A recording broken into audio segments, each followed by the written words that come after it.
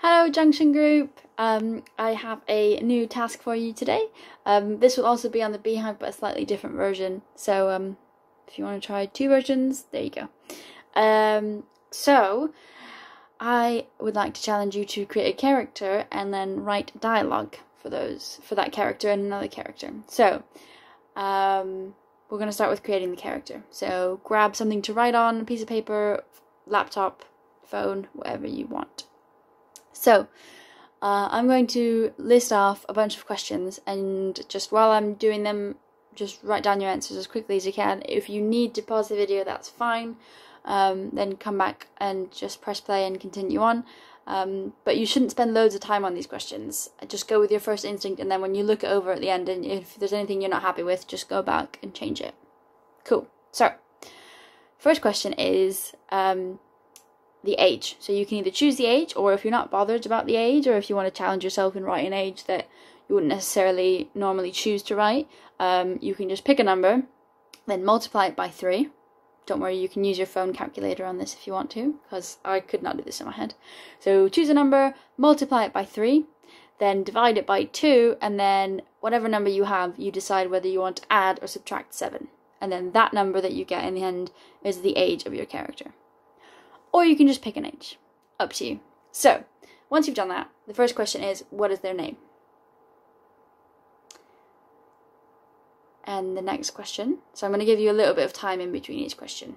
So, the next question is, where do they live? You can be as specific as you want to, or not so much. You could just say England, or you could say the top floor bedroom in a 2-story house on the 5th Street from Drake Circus. I don't know. It's up to you. Okay, next question. Where is a place where they feel happy, where they feel safe or happy, or both? So a place where they feel, where this place in itself makes them feel safe or happy, or both. What job do they have, and where do they do that job? Either normally or right now. That's up to you. Being a student, it counts as a job. So if they're like under 18, then you can write student. What do they secretly hate? Maybe they secretly hate cheese, but their whole family loves cheese, and so they eat cheese even though they don't like it. I don't know, that was a bad example. Up to you. Do they live with anyone? If so, who is it, and how long have they lived with them?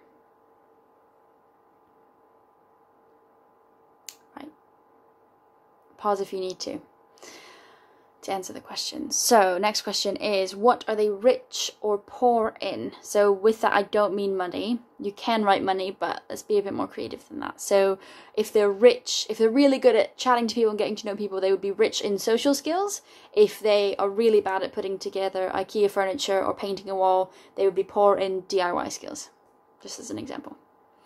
Cool. Next question. What was the last thing that they ate? Be as specific as you want to, or don't be specific at all. It's up to you.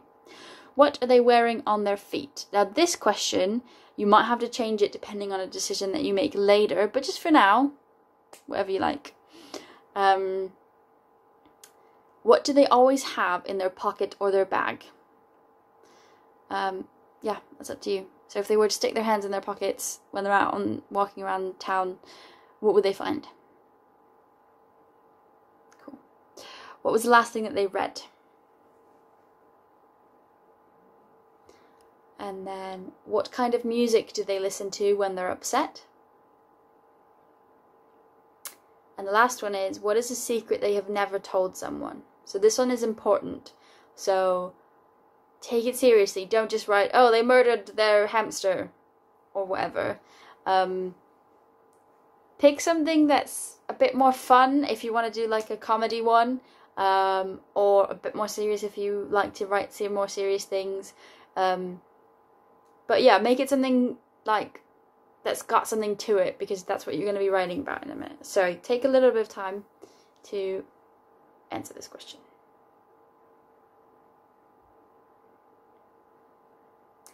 So once you've answered it, you can pause if you need to now.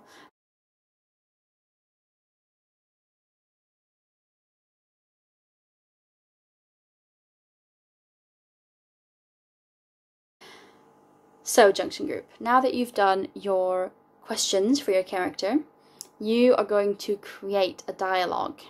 So, as you may see, the public challenge on the B-Hive is to create a monologue, but since we've already done a bit of monologues, I thought we'd work on dialogue. So, your challenge is to create a dialogue. So, you need to decide who this person is talking to.